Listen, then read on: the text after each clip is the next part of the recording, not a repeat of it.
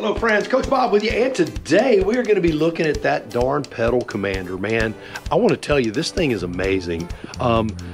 You know, there have been a lot of different things said about it, what it is, what it isn't online, and there have been, the only thing that I've seen that even looked controversial, some guys had vehicles like some of the Dodge Hemis and that sort of thing that had put this thing on there, and it had slung some codes or had affected their throttle. I have not experienced anything like that at all, and I've run the heck out of this thing so far. I've messed with it while riding. I've done things they say you really shouldn't do, adjusting while you're actually moving and things like that, trying to see if I could get it to malfunction or to do something weird even, and so far so good. It hasn't done anything weird.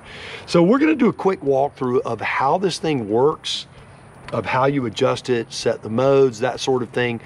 Then once we get that done, we're going to take it out, we're going to put it in the zero. Again, there are 9 levels within each of the 4 modes, so you have 36 levels of riding that you can do. You have -4, +4, and 0. We're going to be running at 0 in each of the 4 modes, so you go a little less and a little more. We might even do the Super Sport Plus at the highest rating just to see what it'll do, but I can tell you the Super Sport, or the Sport Plus mode technically is what it's called. The Sport Plus mode is pretty darn crazy. It is very, very powerful. It delivers that fuel immediately. Are you going to be burning your back tire off on the CanAm Spyder RT? No, I don't think you're going to be. It's a belt drive. It's a little different, and you got a lot of weight here.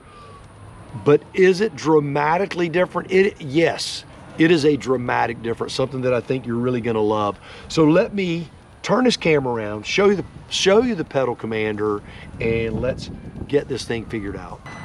All right, so here is the pedal commander itself. I've just powered the Spyder up. You can see that the sport light is on. If I press this again, we'll go into Sport Plus.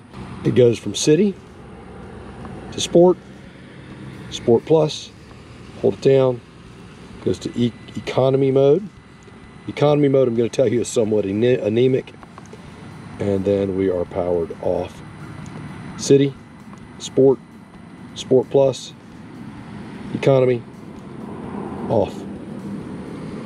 There we go. So we're going to pop it into sport mode, which is where I like to run it. Sport mode at 0 is my preferred setting. But you can see this right here is how that right there is how you power it on and off, and how you go from mode to mode. This is the adjustment of the parameters within each mode I was telling you about. See, there's a green light. That would be +1, +2, +3, +4. Go back down, 3. Come over here to the other side so don't block your view. 2, 1. Now we're at 0. Nothing's lit up. Red light indicating a negative. -2, -3, -4. So you have 9 levels within the sport parameter. So with the light off, we are simply sitting at the center. If you don't power this off, when you turn it on, it comes back where you last had it. So I'm going to power the Spyder down. Now, as you know, it takes a minute for the actual electrical activity in the Spyder to shut down. You know, you have your neutral light, your parking brake light, and your headlights remain on for, I don't know, 10-15 seconds after you power that. This also holds true to the pedal commander. Once these lights shut off, there they go, the pedal commander also shuts off. All right, friends, well, here we are out here getting ready to test this thing. Before we get started, though, I want to tell you a couple of things that I have noticed. One of the things that is really, really cool, and for those of us who have, you know, ridden maybe more dramatically, you know, when it comes to curves and things, how when you're coming out of a turn, you accelerate out of a turn, it makes that a lot more effective, making the machine more fun to ride on twisty roads, a lot more fun, as a matter of fact. Again, the one thing you do have to be careful of, if you're riding by the seat of your pants, and so you're not really looking at your speedometer, you're just used to the way the machine accelerates itself, because you ride the same roads, you'll get yourself in trouble, because you'll accelerate more rapidly, and then you'll approach that turn, and I'm not being facetious here, you'll approach it at 20 miles an hour faster than you would have otherwise. So this little stretch right here, this is where we're going to play. I got a road down at that end, and I got a little turnaround point down at this end. And we're just going to do some 0 to 60 checks in each mode. And we want it to be as straight as possible. And the road straightens out about right here. So I'm going to find me a quick little turnaround, and we'll do that. Alright, so let's turn this bad boy around. We know what our U-turn radius is because we did a video on that. Okay, so the first thing we're going to do is we're going to turn this thing off. We've turned it off, and so we're set. This is where it normally is. So we're going to get up here to a nice little straight spot, and I'm going to honk the horn 3 times. On the third honk, I'm going to go 0 to 60. How hard am I going to pin it? I'm just going to look for the fastest acceleration that I could possibly get out of it. And here we'll go. Okay, here's our spot right here.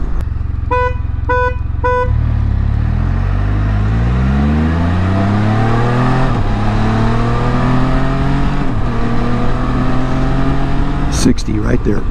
Okay, that was 60. And we hit 60 in 4th gear. That was pretty much pinned. I mean, that's all she has, and you know, when she's just doing her thing. Now, could I have wrapped it around there a little more? I might could have, but I'd say pretty much when you're riding, you're gonna have to drop your shoulder and really skin it there in order to do it. I'm gonna turn around right here on McCracken Road, and then we'll turn this puppy around. So here we go in economy. Now, economy at 0, that's where we are. I will tell you, economy is less power than it normally has. I mean, it's pretty radically. I think that if you're wanting to get 50 miles to the gallon, if you can't get it with this economy mode, you're in big trouble. So here we go, 0 to 60.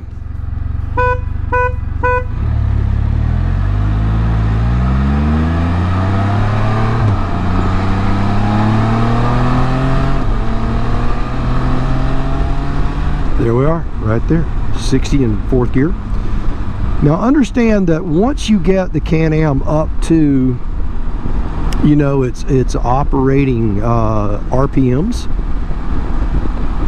that's when you know, it pretty much levels out because you're already there. Boy, I tell you, it takes a while for those RPMs to get up there when you're in economy mode. You really notice it. Like I said, once you get up to your RPMs, you're fine, but getting there, it takes time. So now we are in city mode. I spun a little wheel there. City mode is a little spunkier than traditional, but I would say it's probably the most similar to what you're going to feel as a Spyder rider. It feels like the Spyder pretty much stock. In fact, I would venture to say that city mode at -4 is where you are. So here we go.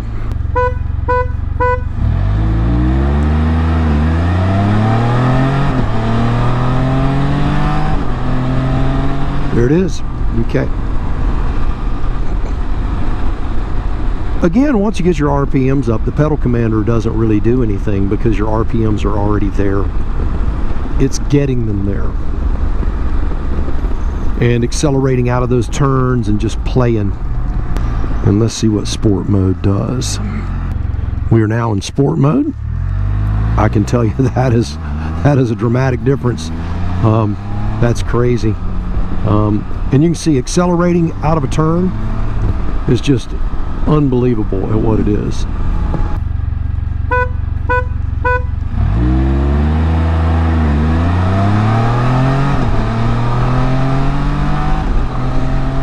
There it is.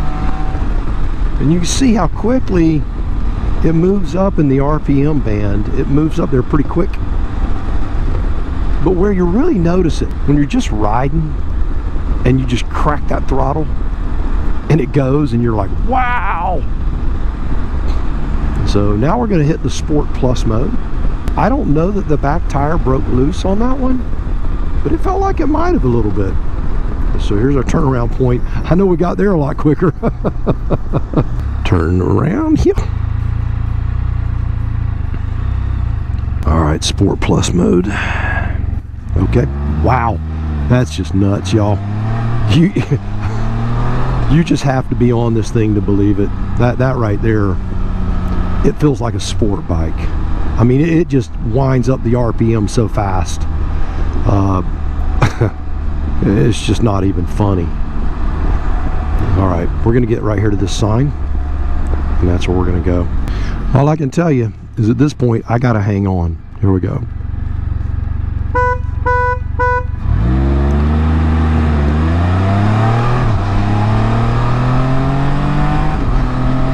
There. So to get me there quicker, I don't know, but I'll tell you this: like from here, you see the CanAm rocking. You can't do that. You cannot do that if you're not in this mode. You're going to have a lot more. You're going to work this thing a lot harder. So let's just get crazy. This will be the first time I've done this, by the way. I think I can't say that I've run it in Sport Plus +4. I'm gonna tell. I hope you're enjoying this as much as I am. Holy cow, y'all! That spun the back tire. I'm just gonna tell you, that spun the back tire. Holy guacamole!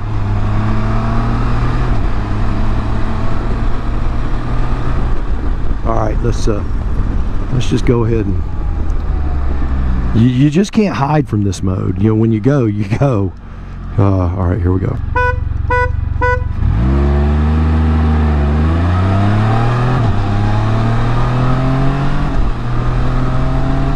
There. Oh my goodness! That's what gets me. This thing feels like a sport bike, y'all. It really does. You get it up into that operating parameter of RPMs, and right now I'm doing 65. You know what it's like when you're doing 65 and you want to accelerate out of a turn. You know what it is. I'm in 6th gear. This thing, it will just, again, it won't rip your arms out of your sockets, but it makes the Spyder 100-fold more responsive throttle response. So let's look at this real quick. We're going to come up the road just a little bit, and we're going to do a couple of 20 to 60s. Turn around right here. Y'all recognize this from Worship on Wheels. That's that's the church I love to check out. Okay, so oh my goodness. Like I said, in the grass, you just can't even. You just can't even control it. It's that sensitive. All right, so let's get to 20, but in 1st gear. All right, we're ready. So it's hard to even hold it at 20. Here we go.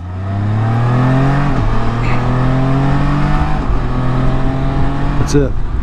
I mean, that's where you feel it. That initial take. When you're riding, it is a different machine, and you find yourself, what you find yourself riding it in a different power band. That's one of the things that I think that I was doing. I'm gonna put this thing in sport mode. This Sport Plus mode is just absolutely bonkers. That's just a good way for me to run off into the ditch and hit a tree.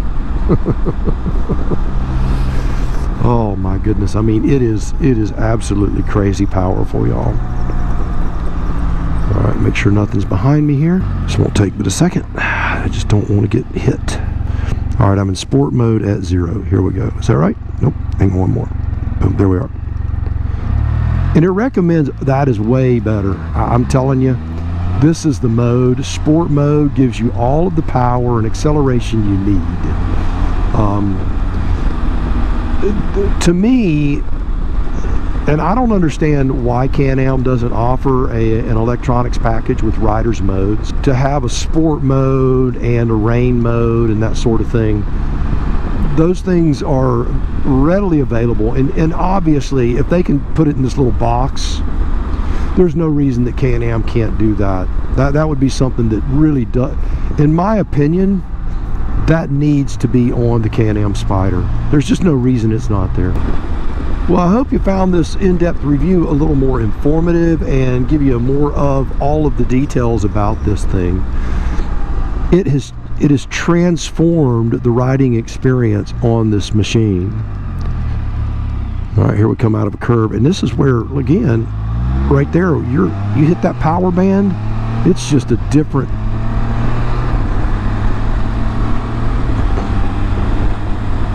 One of the things I've noticed, and you know, and I've always noticed it, but it's more to the forefront on this now, is that the shifter.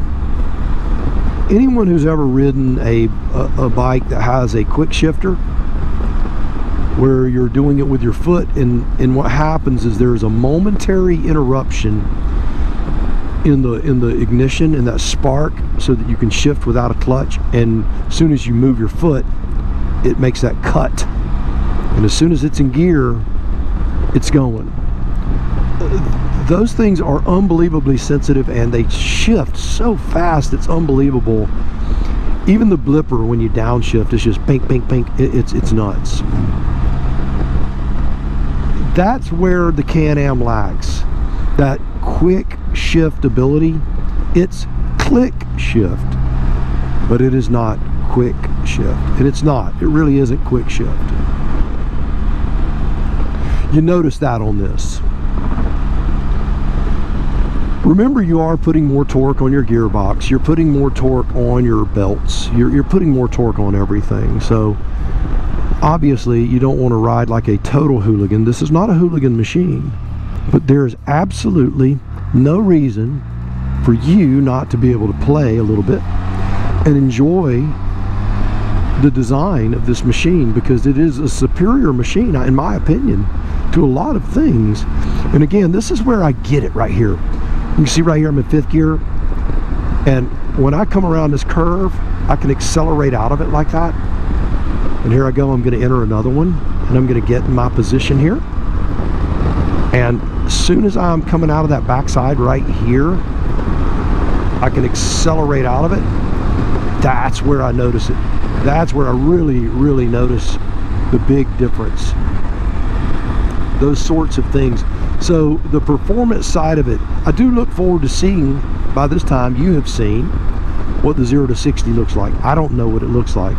I can tell you it's different feeling. So I do look forward to seeing what it actually is. All right, well, that's pretty much it, folks. Hope you enjoyed this episode. I know I did. So until next time, I want you to do me a favor.